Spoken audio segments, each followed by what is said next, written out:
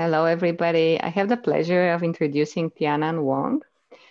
Tian An earned his bachelor's in mathematics at Vassar College, and then he obtained his PhD from City University of New York. After that, he held postdoctoral positions at the Max Planck Institute in Germany, at the Indian Institute of Science and Education and Research at Pune in India, and also in Smith College. Since the beginning of this fall, he has been an assistant professor at our Department of Mathematics and Statistics. His research area is in number theory, but he also has a special interest in social justice. Today, he'll talk about, can mathematics be anti-racist? Okay, thanks. Yeah, so I guess I should qualify this by saying that I'm not a, I guess I'm not a specialist, and I guess I would say that nobody's a specialist in this, so I feel a bit better about that. So yeah, thanks for the invitation, and it's nice to see a lot of mostly familiar faces or names. So I feel a bit less intimidated because this is also my first time giving like a like a Zoom talk. That's not, and it's also like with a larger audience. That's not just mathematicians. So yeah, so please bear with me and like please just ask any clarifying questions. So the first thing I wanted to talk about was just to clarify what this talk is and isn't about. If I know how to do this. So yeah, so this is not about how mathematics is taught specifically, because that's, it's a whole field that's called mathematics education research. They think about things like critical pedagogy, ethnomathematics, academic realism, rehumanizing mathematics, and these are like very maybe some more fancy words than others that mean a lot of things. So I don't. This talk is not about these things. I should first of all say, so there's for people who aren't so familiar, there's kind of a like a major division within, like, I guess what we call mathematics. There's like mathematics where people, and like think about, numbers and the things that are related to numbers, and the people who think about mathematics education and how mathematics is taught, right? And I'll say off the bat that, those people, they've been thinking about these kinds of things for a long time, right? Because they think about how math works in the classroom and, how it fits in, the larger education system. And we think about, sort of issues as they intersect with, gender and race and class and all these kinds of things. So, and actually also in like 2017, there was like a, kind of like a little, I don't want to say controversy, because it wasn't really a controversy. It was just more of like I guess an event that happened. That was like kind of someone like said something about privilege in mathematics, and then there was like a big backlash, and then they got doxxed, and then it was a big issue, and they wrote a paper about it. And so so this is like an ongoing conversation within the mathematics education field, and so that's. And this talk is going to be more about like how mathematics is used, right? How we think about those numbers and what we do with those numbers. So just to set the stage for that. So the question is not so much how can mathematics be taught in an anti-racist way, because again, like this, lots of people have thought a lot about these things. And this is more about how can mathematics be used in an anti-racist way. And I think we haven't, as a mathematics research community, haven't thought about this as much. And it seems at least to be a question that's worth asking, whether or not the answers are valuable or not. I think it's a question that's, seems to be something that we might want to think about. So I'll start by, asking, can math be racist, right? Which is the, before we talk about anti-racism, and to maybe to backtrack a little bit, we'll just talk about scientific racism more generally. And this is also, again, something that's pretty, it's pretty broad, and I'll just pick out a few examples. So the first example I'll point to is Carl Linnaeus, who, he was a Swedish, I guess he was a biologist in the 1700s, and, all these taxonomy is, with like biological names, or, go back to this person, right? And he wrote a thing, I guess a book in Latin, because, I guess that's, that's how they did the things in those days. This thing called Systema Naturae, and where he talked about the classification of different species, and, I guess classes and genera, genus, or species and stuff like this in nature. And among the things that he was trying to classify was humans, right? So he classified, or he came up with 5 different kinds of human species, depending on the way they look and their characteristics, and depending on like the culture and place, right? So to go real quickly, these 5, for the first one, just in no particular order, was the Americanus, which was described as red, choleric, righteous, or having black straight thick hair, being stubborn, zealous, free, painting himself red lines, regulated by customs. And you had the Europeanus. I don't speak Latin, so I'm not sure how you pronounce these things.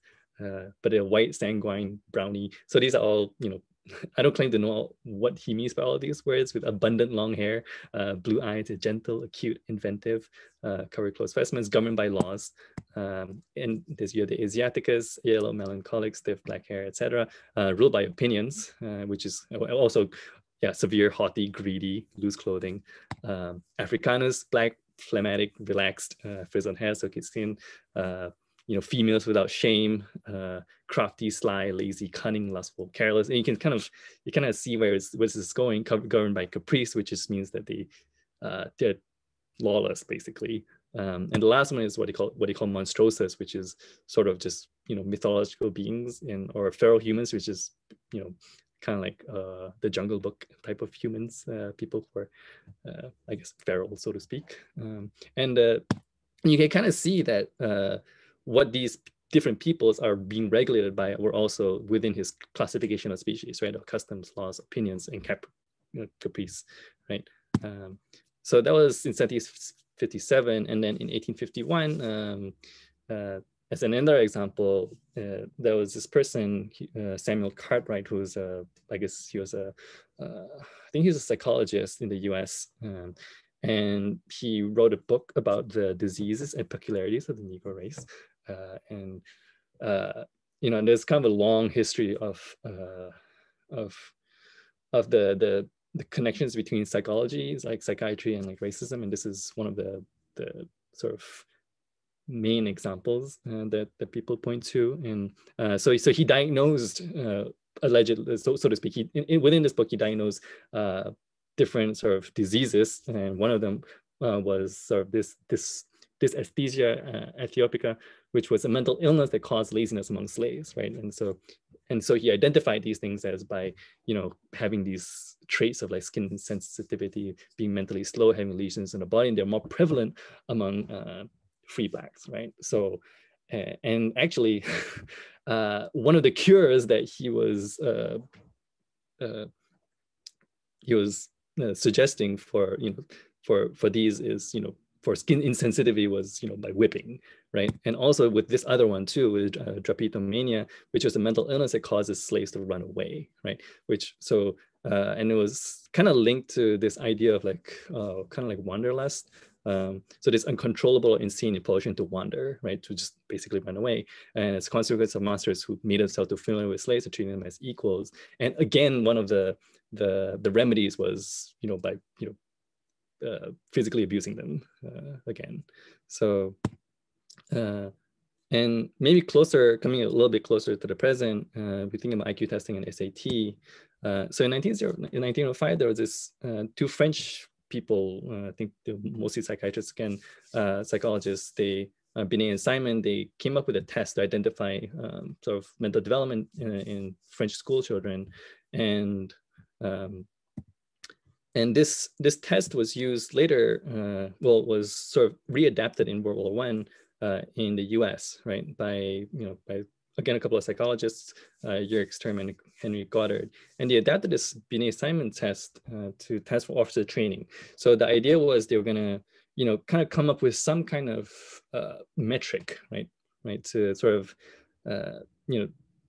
sort of filter out certain people, to see if they were fit for, I guess to serve in the war, right? And what's interesting is that in some of these questions, there were questions about, just American culture. So you had to sort of know some things that was just not just about, certain like mental tasks, but it was also sort of,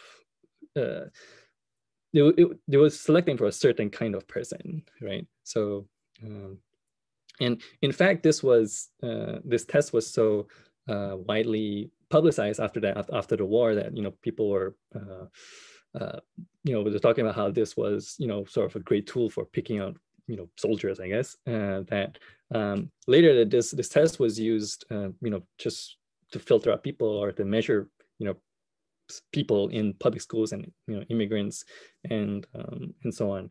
Right. So there's this idea of, and this idea sort of developed into the whole idea of the IQ, this intelligence quotient that you could measure. You can measure intelligence on a certain scale, right? So, and on the flip side of that, of course, if you found people that had a certain IQ, then you would also, sort of look at, within a certain range on the top, you would also have people who are on the bottom, right? So you would have people on the bottom, and the question is, what do you do with those people on the bottom? And this sort of kind of led to what we call today is eugenics, right? Where we want to sort of, I guess, get rid somehow of the people who didn't have as much IQ, or who didn't test so well on these kinds of tests. Right. So, for example, in 1927, there was a Supreme Court case, which is Buck v. Bell, where they upheld actually, a case for forced sterilization. So, and this was sort of what was going on around that time, where people who didn't score so well on these tests were sort of sterilized, right? And including people who are disabled, physically or mentally, and eventually also poor people. And also around this time was actually in 1926 was the first SAT tests were held, and again it was developed as sort of within this circle of ideas, right? That you would sort of test people for for certain character traits or certain intelligence traits, and based on those you would sort of filter them into certain different groups, right? And of course, we still use the SAT test today in almost for the majority of college entrance exams, right? And in the US, and multiple, even though despite the fact that like multiple studies that have been done sort of correlate high SAT scores with just your family income, your gender, your race, ethnicity. There's a typo here, ethnicity, and and other intelligence test scores. So if you score high on SAT, you would probably score higher on other IQ tests, for example, right? And you would probably you would also correlate with certain races, genders, and sort of higher family income and so on, right? So so this all ties back to certain this idea of testing for a certain for a certain score, right? And this number somehow determines where you are on a certain scale, and where you are on that scale has huge consequences, right? So it sort of determines, for example, if what schools you went into, or whether or not you got to immigrate to the US, for example, back in the early 1900s. And nowadays it still determines like which schools you get into, and as you see, at least even in the early 1900s, it decided if you're going to be sterilized. So, and I don't want to say too much about this, but the whole idea of eugenics sort of goes into the whole idea of like Nazism, and I don't want to go too deep into this because obviously there's like way too much there to talk about. So I just have here a diagram where it sort of explains sort of the genealogies of so just this, maybe just to speak about this real quick, with the one of the core ideas of Nazism was this idea of the Aryan master race, right? So not just, if you think about the Linnaeus 5 species, even among the Europeans, there were certain Europeans that were favored among other Europeans, right? And those were sort of the Nordic, the Germanic, those people of like Nordic descent, right? Or the Aryan race, right? And so depending on how much you've mixed with people from other races, you might be within less pure or more pure, right? And here specifically, you can see on the right column, you have the Judas, you have the Jews, and in the middle you have the Mischlings, so the people who are like kind of mixed, and on the far left you have sort of the pure. I can't read this. Is the Blutiger. So I guess it means you have Dutch blood. I mean, you have German blood, right? So it's and this idea of racial mixing and sort of by looking at your genealogy, I mean, it's the same story that's in the U.S., right? Where if it's either if you have a drop of like black blood, or if you have if you're thinking about blood quantum with like indigenous Americans, right? So these are ideas that are not very far from the present. But okay, so I think that's just science. So what about math, right? And the last thing I wanted to say about scientific racism was, it still goes on today, especially even like this year, right, where there are different conceptions of, whether or not there've been a lot of questions about like, oh, like maybe Black people are less resistant or more resistant to the coronavirus, especially in the beginning when the pandemic hit the U.S. At least in the beginning, the sort of Black communities were not as affected, right? You know, it's hit as hard, but by the coronavirus. But that was in February and March, and this was in February, right? And now in as we're speaking in November, we know that communities of color are more affected by the coronavirus, right? So, and also, and this was in August, I mean, it's in September, like, scientists are also still puzzled about why Africa's fatality rates are low, right? I mean, in certain ways, you can phrase this as a scientific question, but there's also always a certain assumptions that are sort of lurking in the background as to why we're asking these kind of questions, and where these questions are coming from, and what sort of, what assumptions underlie sort of these questions, right? Okay, but on to math, right? So what about math itself? So I want to think about, so my title here is mathematical racism, and it's kind of a red herring, because I've learned that the more you contract the words that you're trying to say, especially with these words, the less the more it obscures. So when I talk about this, it's really in the context of how, what kind of a role does it play? How is it used? For towards racist or less racist ends, right? So one of the big things that has been sort of in the news, at least within like sort of mathematician circles, is the idea of predictive policing. And this actually goes back to, I believe, about 10 or 12 years ago, so the idea of predictive policing is you look at crime data, right? And based on the recent crime data, if you would send police to places where there have been more like reports of crime, or where more crime has been discovered, right? In those, this was initially developed in Los Angeles, and it was a collaboration between the FBI and I believe the CIA and sorry, it was a collaboration between the FBI, LAPD, and UCLA, right? So they developed this technology called predpol. So it's an algorithm, and it's actually it actually sits on a lot of mathematics, right? I mean, it's not extremely complicated mathematics, but it's still mathematics nonetheless. I mean, if you go on the website predpol, they show you that here is one of our patented, this formula that our patented algorithm uses, right? I mean, and if you look at the patent doesn't actually tell you how the formulas work, so you actually have to do a lot of digging, and it doesn't tell you what the algorithm is. So there's been some criticisms about the fact that this algorithm is a black box and we can't really audit it, but that's sort of more of a question for sort of algorithmic justice type questions. But what's interesting, sort of from a mathematical perspective, is that the equations that they use to sort of model, sort of to model, well, this sort of predictive policing is based on what they call an epidemic type aftershock model, right? And so it's actually something that just, it's a model in seismology. So basically you have an earthquake, which they call a parent earthquake, right? So, and then that earthquake will generate aftershocks, right? So what these people are saying is that, and this was a paper in 2008, and what these people are saying is that, if you have an event, right,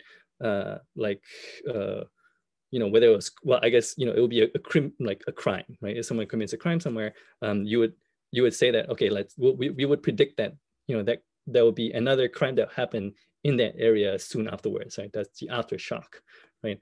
And there's some, there's obviously, some criticisms of these assumptions. There's broken windows policing, that, basically the crime begets more crime.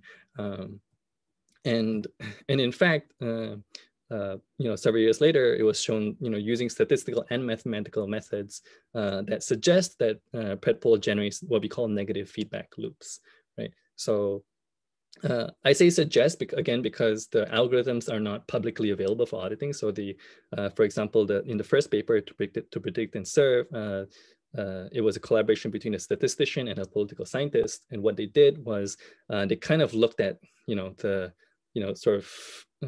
some of these models and sort of tried to sort of guess what the algorithm was, right? And based on and they made certain smart, intelligent guesses, and they were able to use this to model, sort of a realistic scenario in Oakland County, right, in California, right?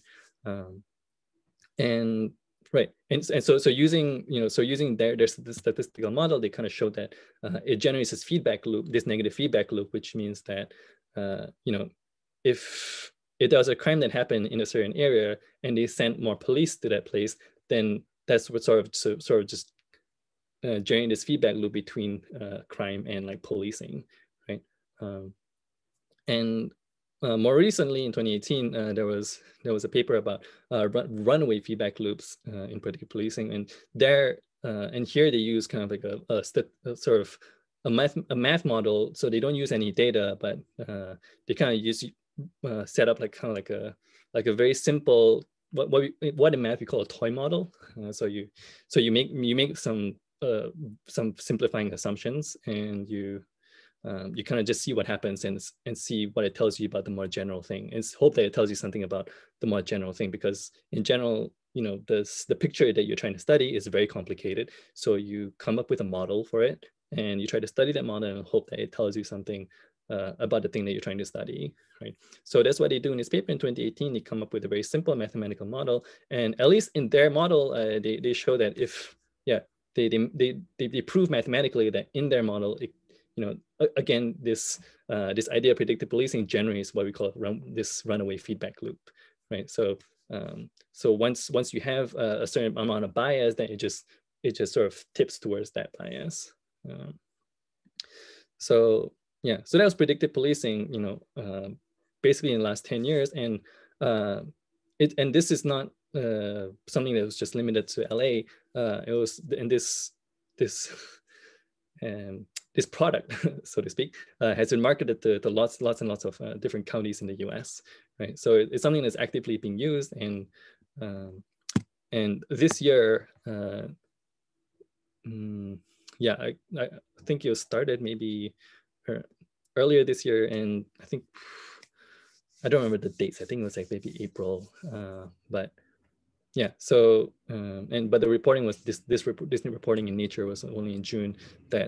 So a bunch of mathematicians came together. They wrote an op-ed, really short op-ed, and about 14. Well, I think at least 1,500, maybe 2,000. I don't know the number right now, but yeah, about between like 1,000 and 2,000 like mathematicians, researchers signed on to the letter calling for police to stop collaborations with.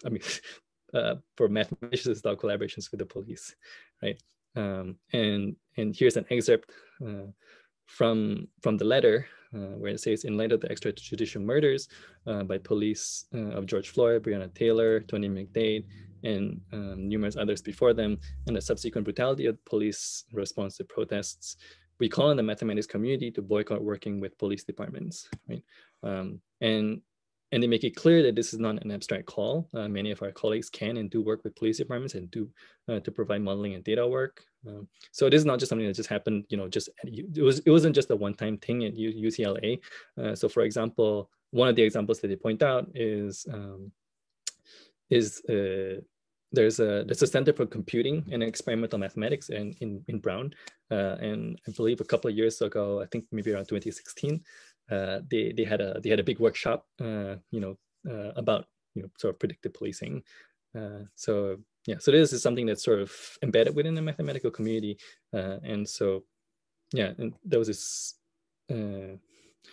So there's been this pushback this year, and as a result of this letter. So this letter was published in the notices of the AMS, which is the American Mathematical Society, and that it generated, it's been generating lots of back and forth. Like even up to, I believe, a couple of weeks ago, people have been writing public letters and like statements back and forth. So it's something that's kind of in the air right now, and we're thinking about like. Where the role of the mathematical community is within, like, thinking about not just police work, but also just our place in society, because maybe just to give a quick example, my field personally is in number theory, right? So for to us, modeling policing or like crime data, like it's not something that it's something that's pretty far from our field, but as it turns out, within the field of number theory, there's a lot of applications, or we think there's sometimes applications to cryptography, right? And so as it turns out, it's half a joke and half serious that if you can't get a job in academia as a number theorist, then you should just go work for the NSA, right? And I think different people have different feelings about that, and that's still a conversation that I think the number theory community hasn't quite had yet. I think the computing community they kind of think they've been thinking and like have had conversations about surveillance and the consequences of their work, but the number theory community, we haven't quite gotten there yet. So so there's and one thing I want to point out that I won't talk about, which I thought I might have time to talk about, is just sort of the role of like statistics and data science within within the realm of sort of racism or like social justice work, right? And partly because there's a lot to say, first of all, and second of all, I'm not a statistician also, and there's a lot of interesting work and very detailed work that happens with statistics, because it's really there where people are trying to prove when something is biased or not, right? And people get into very deep debates, and it can get very technical very quickly. But they are all important. So, for example, just to give one quick example, in New York City, there was, for quite a long time, there was a policy within the NYPD to stop and frisk, right? And that was, and the ACLU sued the NYPD to, on the grounds that, on the grounds that stop and frisk was racially biased, right? And the question was, how do you actually prove that stop and frisk was racially biased? And just looking at the raw percentages doesn't always tell you the whole story. So there's some amount of thinking that needs to be done there, so that's one example of where statistics plays a role, and data science, in a way, you can think of it as actually being applied statistics in a sense. And there's a whole lot that goes on there. I don't want to talk about that because I don't feel qualified to. And one other thing I do want to point out is there's an exciting field right now that's sort of growing, which is sort of mathematical approaches to gerrymandering.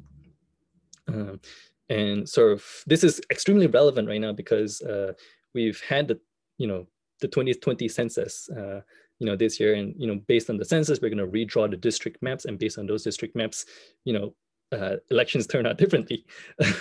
I won't talk about this, even though there's a lot of really cool stuff that's happening. Happy to talk to you about it afterwards. But this gerrymandering right now is mainly about political gerrymandering and not racial gerrymandering, and the reason for that is because racial gerrymandering is now outlawed, technically, but political gerrymandering is still fair game. And so the work that most people, the mathematicians have been doing in the last, I would say the last 5 years or so, has been really thinking about political gerrymandering from a mathematical perspective. And so they've been developing very cool tools, and they've been giving amicus briefs and going to court, and there's been some great interactions there in that area. But because it's more about politics and less about race per se, obviously they're related. I'm just going to leave that aside. But yeah, just if anyone's interested, there's this. Yeah, it's a big thing. Okay, right. So yeah, so let's recap. So we've thought about scientific racism. We've looked at a few examples, and and we've seen also ways in which mathematics has been used. It's a couple of steps removed, because you still have to pass through some patented algorithm, and but we're still thinking about how mathematics plays a role in sort of policing, for example, or other forms of I don't want to say racism, because racism is it's a big word, but what we want to think about is sort of what do we mean by these words, right? So again, the question that I'm trying to think about here is, can mathematics be used in an anti-racist way, right? And so to take a step back, I want to talk about some things that other people have talked or thought about in terms of sexism. So in 2013, and the reason for doing this, I guess I should say, is to sort of think about how people have thought about this in sort of kind of next door, right? And so there are some ideas here that we can think of as maybe sort of inspiring us to think about these things, in using these ideas, right? So in 2013, so Karen Petrie was I think she's British, a computer scientist, and she came up with what we call a thought experiment, right? Which basically goes like this, right? So if you had a percentage of men and women in the same room, and who make questionable remarks or like sexist remarks to the other sex, and so suppose basically everyone is equally sexist, right? And they're making sexist remarks to each other at an equal rate, right? But if it turns out that there are fewer women in the room than men, then the average woman will experience far more sexist comments than the average man, right? So this was posed by Petrie as a thought experiment, and a colleague of Petrie decided to, just run a model and like see what happens, and and you can kind of actually just see what, how this plays out, and if it actually is true, right? And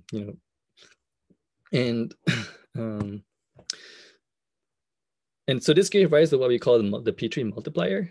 So which kind of says that, if you have a gender ratio of 1 to R, where, women to men, right? So if R times many more men than women, then, and everyone is equally, making sexist remarks to each other, that women will receive R squared many times as many sexist remarks as men, right? And this was actually proved, in a physics paper a couple of years later, because, in certain contexts, so you're assuming certain, certain properties about, what is happening in this model, right? Again, this is a model, right? So you're assuming that, you only have men and you only have women, and everyone's equally sexist. So that you always want to keep track of your assumptions, but assuming your assumptions are reasonable enough, and there's certain distribution, probability distributions that one takes into account, then yeah, then you get R squared many times as many sexist remarks as men.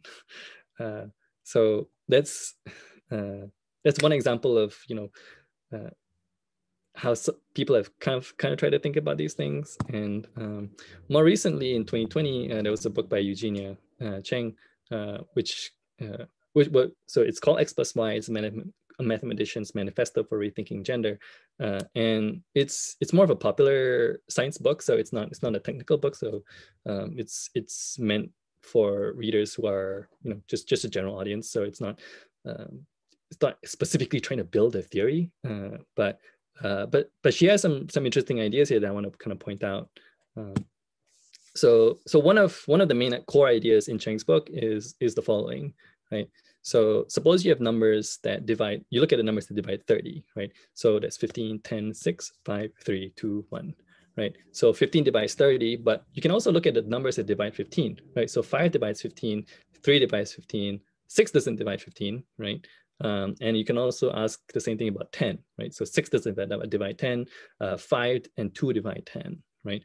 And so you can actually come up with, a diagram that describes this relationship, right? So you start with 30 on the top, right? And then I think there's an arrow that's missing between 30 and 15. So but if 30 and 15, so if 15 divides 30, then you draw an arrow, right? Between 30 and 15. If 10 divides 30, so you put an arrow between 30 and 10, and so on and so forth, right? So you have this relationship, right? That's sort of mediated between like 3 and, so since 30 is divisible by 6 and 6 is divisible by 3, then you can get from 30 to 3, right? So 30 is also divisible by 3, right? So now Cheng says, okay, so let's think about this categorically, because Cheng is what we call a category theorist, and so there's a field of mathematics called category theory, right? And the idea there is you want to think about objects, but also the relations between them, right? So so in Cheng's book, you have this diagram. I should. Yeah, this diagram is Cheng's book, so I was thinking I should footnote this somewhere, but yeah, I should cite this. But yeah, so this is Cheng's book, and you have this diagram, and and here you have like rich white male, rich white non-male, and you have this relationship, right? And you can see this is kind of like a hierarchy of privilege, which you can decide whether or not you like this, but this is the way Cheng describes it, right? So you have the rich white male who's sort of maybe better off than a poor white male, which is maybe better off than a poor non-white male, and which is better off than a poor non-white non-male, right, so to speak, right? And so the arrow is kind of like an arrow of like privilege, right? And so, but again, you still get this kind of a diagram, right? And so Cheng is saying, okay, well, let's let's think of this as, as being able to sort of graphically describe these relationships that we're kind of talking about, right? And whether it's useful or not, is it useful or not? And so there was a review in the New York Times by Cathy O'Neill, and O'Neill was also a number theorist who became, I don't know what Cathy is doing right now. I mean, Cathy O'Neill, I think worked for a hedge fund, and then after that joined the Occupy movement, and then now like works to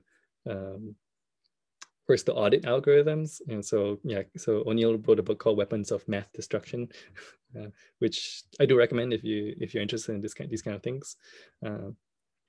Right. So in O'Neill's review of Cheng's book, so which was a pretty fair review, and O'Neill notes that even if there are weaknesses in this paradigm, and Cheng already admits and identifies some of these weaknesses, she suggests a generous reading of her manifesto, again by analogy, and this is true that in math, a theory is judged by the breadth of examples it unifies. So I have this box, but this box kind of describes relationships of different things, not just of numbers, but also of people in some way, right? And the amount of light it sheds on those examples. So what does it tell us about these things, right? And a theory doesn't have to be perfect to be useful. And I'd say the same for Cheng's manifesto on gender. So that's, it feels like a bit of a lukewarm remark, right? It could be useful, I don't know. And it could be perfect, but it doesn't have to be perfect to be useful. So we're saying that this isn't a perfect model, but it doesn't have to be perfect to be useful. And we'll see what happens, right? Is kind of what O'Neill is saying, right? So, right. Okay. So I'll pause there. And so we'll think about what we've had so far. So we've had sort of this Cheng's idea of kind of thinking sort of categorically in terms of drawing these map or these arrows between relationships between different things and different people, and this idea of Petrie about this Petrie multiplier. So these people have kind of been raising some kind of mathematical ways of thinking about sexism or gender oppression, and again, they're not perfect, but they sort of open up possibilities, right?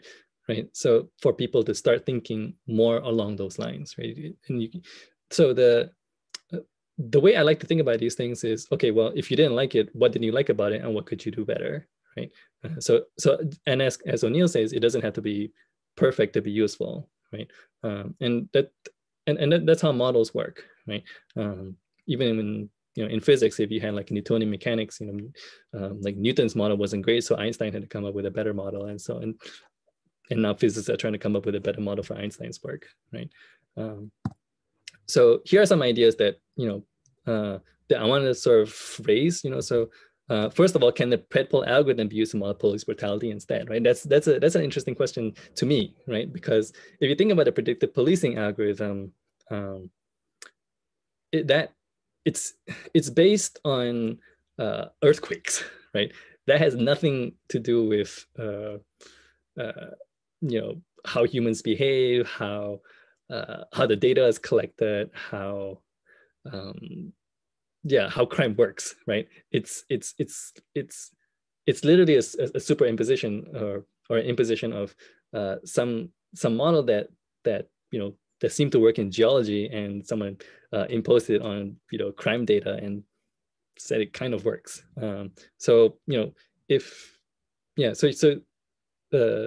one question one could ask is, can this algorithm also be used to model police brutality instead, right? And practically speaking, since we don't have access to the algorithm, but we have access to the equations that model it, so you can actually kind of run something that looks like that and see if it works. Another question could be, can the Petrie multiplier be applied to racism instead of sexism, right? And if you think of the Petrie multiplier, sort of the thought experiment, it was about having two groups of people where they were equally discriminatory, making equally discriminatory remarks at an equally discriminatory rate, right? And as long as there was one group that was more numerous, right, than the other group, then the minority group would receive, I guess, discriminatory remarks at a squared rate, right, at a much higher rate than the other people, right? Again, these are just models, right? But you can see how this sort of mathematical thinking is about abstraction, right? It's about abstraction, but not to the level of being disconnected from reality, but it's asking, what about this is the same about something else, right? That you can apply it in this other situation, right?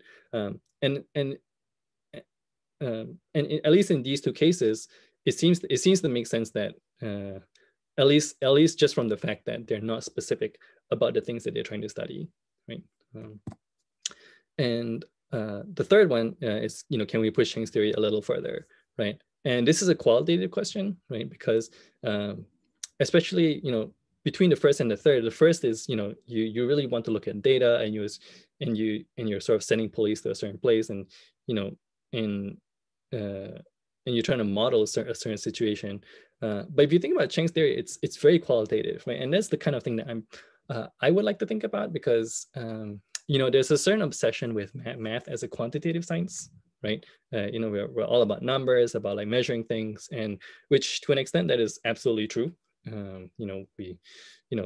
Math does form the foundation of data science and statistics and everything else. But it's also, a whole lot of mathematics that's more qualitative than quantitative. Like we don't count things. We we build theories, right? And that's the same thing with the social sciences or the humanities, right? If you're in sociology or anthropology or something, there are people who do quantitative stuff, but there's also a lot of people who do qualitative stuff, right? So there's a lot of qualitative thinking about these sort of things. And especially when it comes to things like racism or race, it's just race or gender, right? Things like those, you really,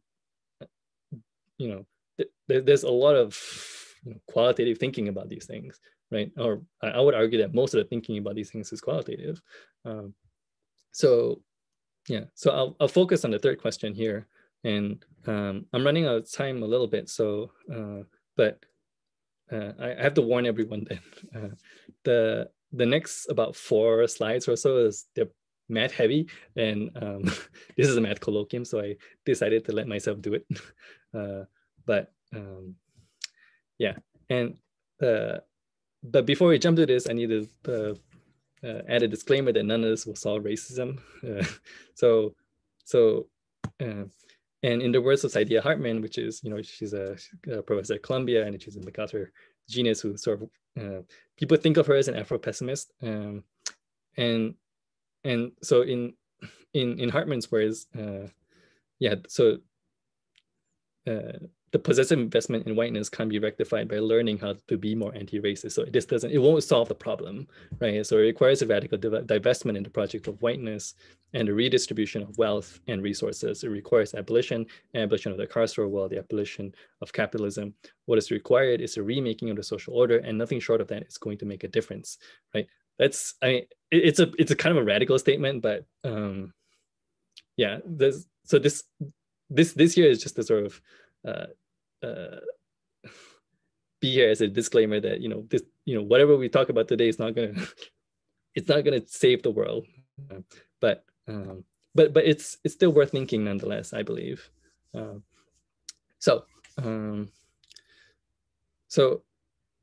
want to sort of, in the next 4 slides, I'll just kind of draw sketch kind of a framework for sort of thinking about a little more categorically about what Cheng has already started talking about. So what's a category, right? So I'm going to try to introduce you to category theory, but I'll mainly point you to what's important, right? So this is a topic that only gets taught in grad school, but you can actually teach it to a middle school student or high school student. So a category consists of a collection of objects A, B, and C, and so on, right? Whatever they are. And there are certain arrows between these objects, between A and B, B and C, and there's a composition law that we require, right? So if A and B have an arrow and B and C have an arrow, then you should have an arrow between A and C, right? And what's important about this is that this category C keeps track not only of objects but also the relation between objects, right? And an easy example is you look at positive integers 1, 2, 3, 4, 5, and so on, right? And let's say we'll draw an arrow between A and B if A divides B evenly. So 2 divides 6, so we draw an arrow between 2 and 6, right? And if 2 divides 6 and 6 divides 12, 2 divides, 2 should divide 12, right? This should be a 12. Sorry about that. Right, so so the composition works, right? And this actually gives you Cheng's example, right? So it gives you that box, right? This this relationship between the numbers that were dividing 30, right? So that's the easy one, right? Because those are just numbers. And what about Cheng's second example? How do we do that, right? And it's really hard, but let's try. So we'll define a category to be, so we need the objects. So previously the objects were just numbers. So our objects would be a collection of people. So it's just P1 and P2. Some people might take offense that I've labeled people as P1 and P2, but this is how we start. And arrows defined by some relation between the people, right? So these are relations that we that we can determine, right? So for ourselves. So if, in Cheng's example, it was a privilege, right? This relation was privileged. So if P1 has more privilege than P2, we draw an arrow. P1 is more privileged than P2, right? And you could define other relations like social relations or biological relations, like by ancestry, for example, or material power relations, right? So these are things that people really study in like the social sciences, but we could try to model that maybe.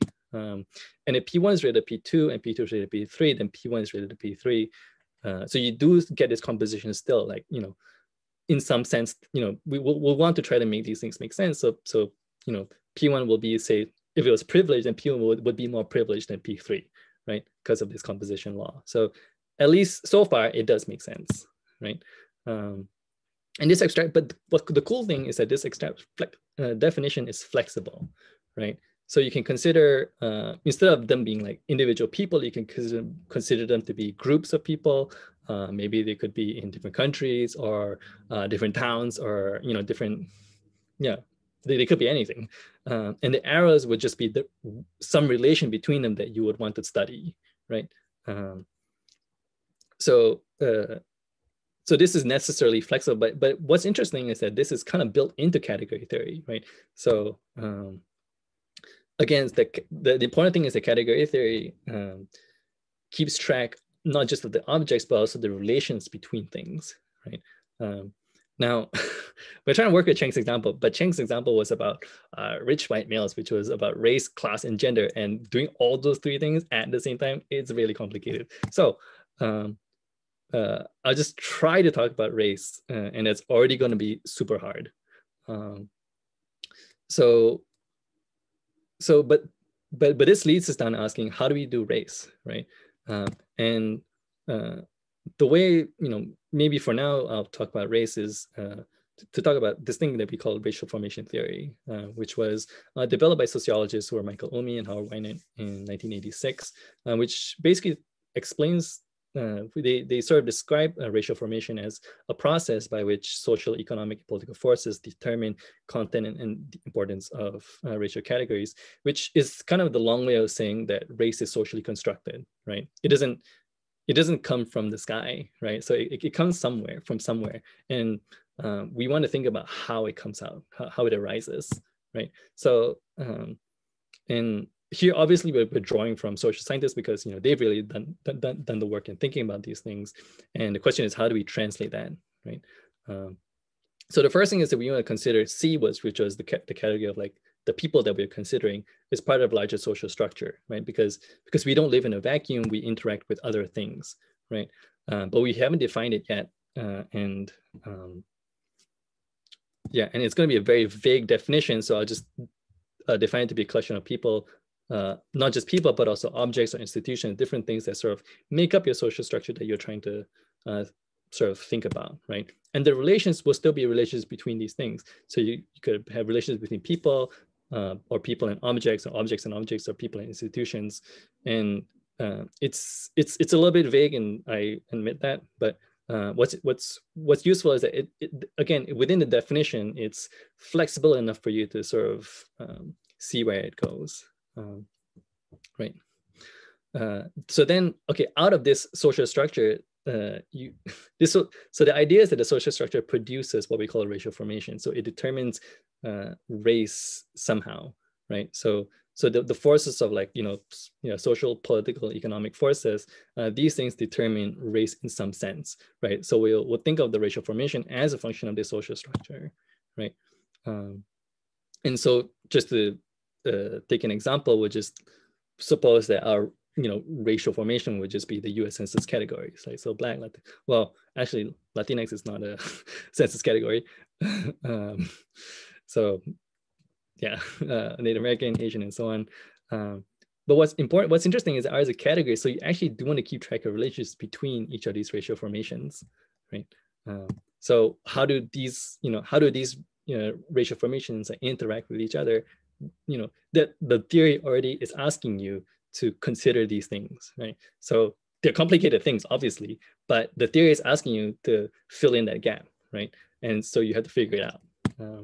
And on the other hand, the racial formation determines the racialization of a people group. So somehow the racial formation is still some abstract thing, but how do we think of people as being racialized, right? As being Black, as being white, as being Asian or something else.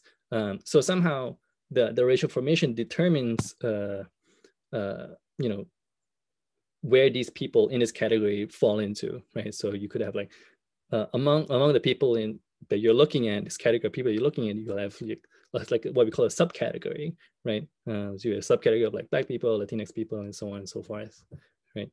And so it's and also this, we all, again, want to think about the relationships between these racial formation, and that tells you about relationships between these groups, right? Okay, I'll stop there. That was all the math that's going on right now.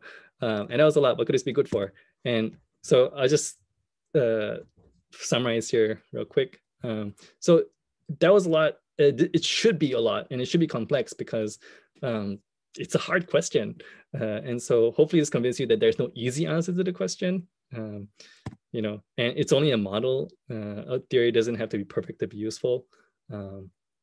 It's sort of just a starting point, and someone else can like try to sort of say, okay, this doesn't work because of what reason, and try to make it better, right? But we kind of see a couple of things where it's already kind of becoming useful, right? That you can see that this model already denaturalizes race, right? We are thinking of it as being arising from something that's out of like the social structure, right? And not just something that's sort of just given to you as like 5 different races, right? And it accounts for relations, not just relations, but also structures, right? Social structures. And it's actually a more general, instead of racial formation theory, there's, you know, there's a Yale historian, Gary Okihiro, sort of describes this thing called social formation theory. And, you know, we can think about other forms of, you know, other formations that are not just racial formations. And so if you think of racial formation as an example of social formation, then you can also consider class and gender and try to think intersectionally, which, as you can see, it will get a lot more harder mathematically, right? And again, it should be hard. And there's other, you know, other ways you can push this thinking, and I won't talk about it. But yeah, so this might not be the talk that you were expecting, but yeah, thanks. All right. Okay, so I'll stop there, and yeah, I'll take questions. Anyone in the chat wants to say anything?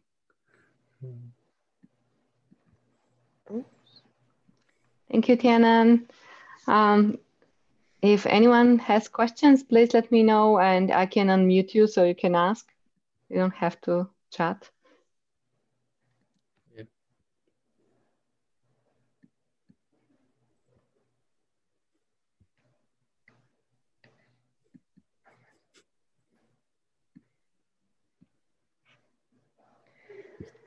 Tian? Yeah. I have a question. Mm-hmm. You were talking a little bit about gerrymandering. Well, you touched on it. Mm-hmm. But then you said you could say more. Could you say more about gerrymandering? I'm in the, you know, the election state of mind here. Oh, yeah, absolutely. Yeah. Yeah, and I'm just really fascinated by that whole phenomenon. And I think you said that you know, political gerrymandering isn't the same as racial gerrymandering. Right. Which I get. To the degree though that, you know, certain cohorts of people might vote in, you know, along one political persuasion or the others. There is kind of some overlap, but yeah. But could you say more about gerrymandering? Yeah, absolutely. Yeah, so you're right that it, yeah, there is some, you know, correlation between, you know, how certain racial groups vote. But so what I think the main question, one of the main questions people are trying to ask right now and study mathematically is how do you measure gerrymandering? How do you quantify it, right? And it turns out to be an extremely hard question. So people have come up with different ways of measuring, different metrics for measuring gerrymandering, and trying to sort of see if that. So one example is what they call like the efficiency gap. That's one of them, and basically in terms of like wasted votes, right? So I think that's one of the things that we're thinking about right now, right? If I just voted, so let's say, you know, in, I don't know, Massachusetts, right? In Massachusetts, it's completely blue state. So if you voted in Massachusetts, your vote is useless, right? Well, if you voted, well, either way, no matter which way you vote, it's useless. You might feel it's useless, right? So so the question is, how do you get to a point where your vote, you're trying to minimize the amount of what we call wasted votes, where you feel like your vote actually matters, right? So right now we're looking at swing states, for example, right? And there you would feel like your vote actually makes a big difference, right? Because, right now we're on like the edge of like, like percentage points, right? And so that's where votes aren't wasted, right? That's where your votes actually, are efficient, so to speak, so that's one way that people are trying to sort of measuring gerrymandering in terms of if there is a sort of a large gap, right? Then people are thinking that maybe that's an indicator that that there was some gerrymandering going on there, but it's not. Again, it's a very tricky thing that people aren't. It's not clear. So that's one example. Hi, thank you. We have questions from Tom and Maggie. So first we'll give to Tom. Tom, you can unmute and ask your question. Can you hear me? Yes. Can you hear me? Okay. Thank you, Tian An. That was a really fascinating talk. And I think it traced back some of the historical thought processes and really illustrated where they, to really what a horrible place those thought processes lead. So my question, first I want to make a point about mathematics and science in service of human rights. I think it's even part of a more broader topic about how science and mathematics can be either misused or used in service of human rights as well, as we can see in many ways. So I wanted to ask you about the model, the category 3 model that you set up later at the end. I think you were saying that the racialization is a functor. So, but how would the racialization functor be defined? Is that something that could be like trained as a model, like if through data, or is that something you want to just leave open as undetermined in the model? Right. Thanks. Yeah, that's a really interesting question. I guess maybe the short answer is that if you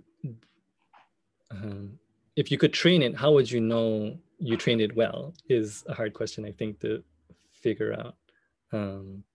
But I think it's a worthy question, and definitely it's, yeah. I think because the thing is, I didn't say it was a functor, but yeah. So to think of that f of s as a functor, then because you want to somehow take into account the different things that sort of go into what we, like, is the production of race or whatever thing you're thinking about, like gender or something, right? And are the economic forces, historical processes, or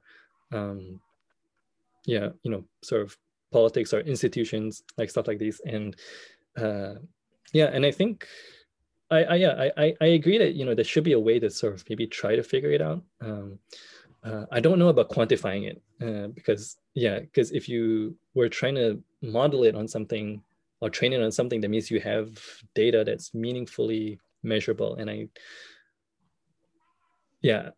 think that's a hard place to get to. But I don't want to say it's not possible. So yeah.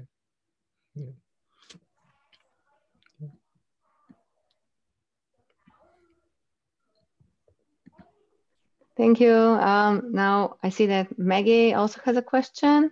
Maggie, can you unmute your microphone?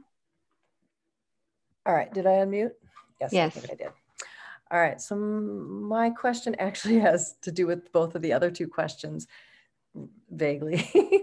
So there probably should be an arrow between them, but just kidding. I was thinking about this gerrymandering idea, or in general, well, let me back up a second. I was thinking about how I used to always joke about, teaching a calculus class, and I would tell my students, use this only for good and not for evil. And I kind of relate that to, I kind of joking, that was a joke, but it really could apply to anything really, like any occupation that you have, or, job or career that you have, to try to use it in an anti-racist way.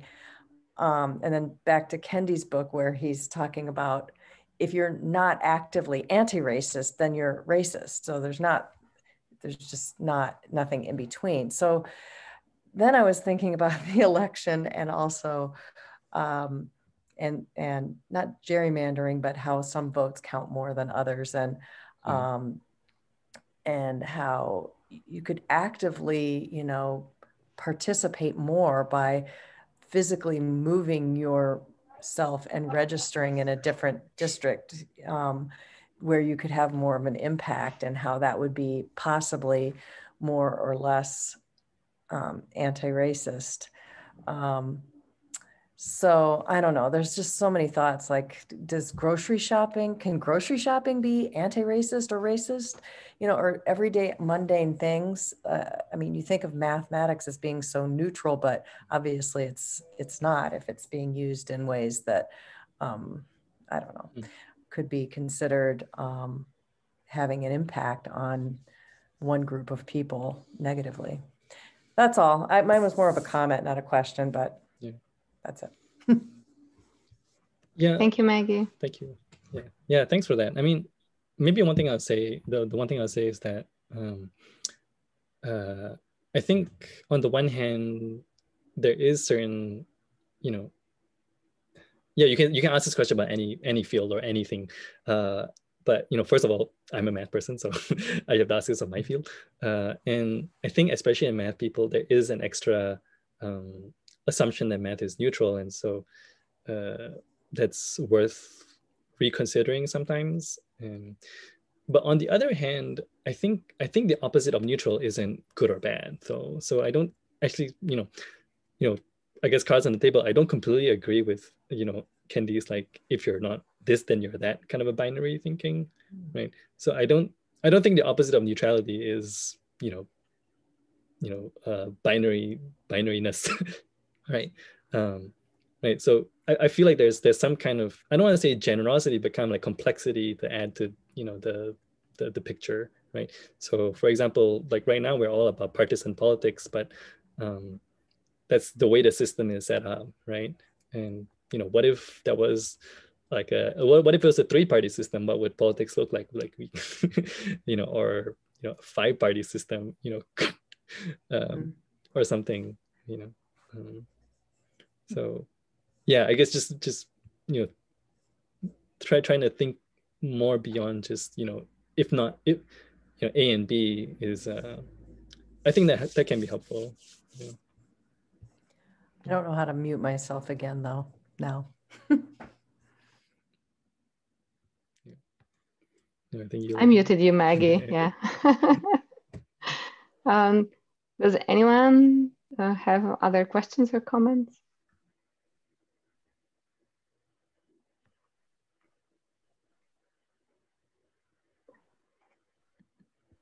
Mahesh, if you're still there, do you want to talk about that ICERM conference? Yeah. I don't know. Just a second.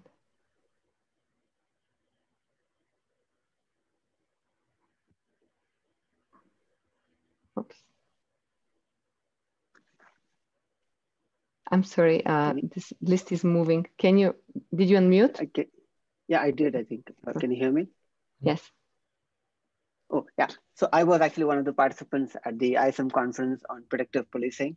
Oh, cool. And this was focused on the Rhode Island, basically Providence and the neighboring areas. And though I don't think anything very substantial came out of the conference. Part of it was lots of people were starting data scientists. For example, our focus was on response time to 911 calls and other calls which were there. And lots of our friends, actually, people who were there, went out with the cops in their cars to see how policing actually happens. on the streets. And from my perspective, I think what the police would be happy to see is if we could just in any way justify that there was lack of resources for them to do a better job. They would agree with any algorithm that made that point. Enough cues were given to that effect to us. And there were lack of resources, and you did see that data was not very good. The data quality was fairly poor, and that is true of most real life data. So and I don't have this. One can do a good job of assisting. For example, whether I understand the context in which policing is taking place right now, or you have some of these instances which are absolutely heartbreaking. But at the same time, I think we can help, just like you said. But whenever any algorithm is developed, one has to check how the algorithm performs over various sectionalities of data of society. Because the algorithm may perform very, very well. For example, when it's responding to, say, white male or to rich people, and you can get very high accuracies, but it may be going terribly wrong for smaller sections of society. And that may go unnoticed. So just checking the algorithm on various sections of society, and if it does not perform equally well in all of them, then no matter how accurate the algorithm is, it is actually, it's not a good one. And so we did not use the model that the people at UCLA, and Andre was one of the organizers of the conference.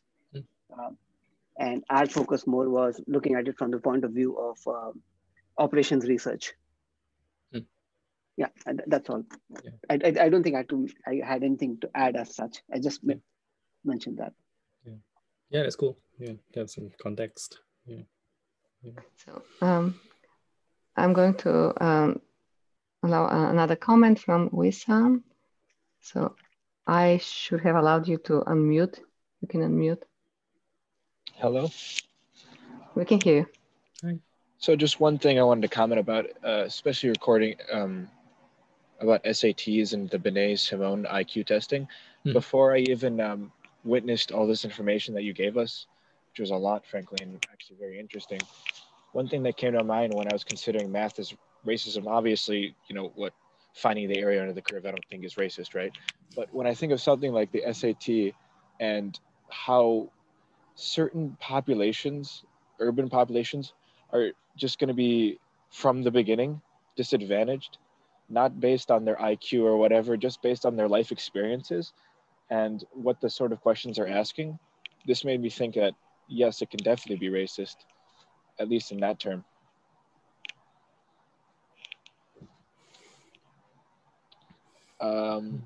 There was a famous quote I've heard about testing and this sort of standardized testing. It was like referred to as testing a chimpanzee's, testing a, how do you say this? An animal's ability to climb a tree. And you're giving this test to a chimpanzee, a frog, a fish, and a dolphin. All these people come from very different backgrounds. They're not all the same, not in any way. And you're not really testing people's IQ. You're testing more their backgrounds, really. That's all I had to say. Yeah, totally. I mean, I think it's somewhat known that I believe it's SAT scores that you can predict them fairly well just by someone's zip code, I think. Right. Yeah, I can definitely see that. Yeah. I think the strongest predictor is the socioeconomic status of your parents. Yeah. Yeah. All right. Are there any other questions or comments?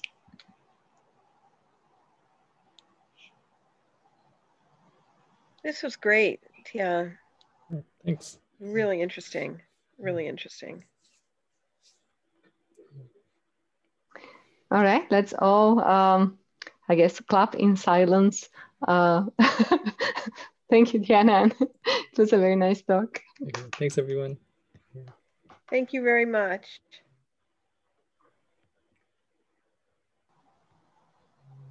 Bye. Okay. Let's see.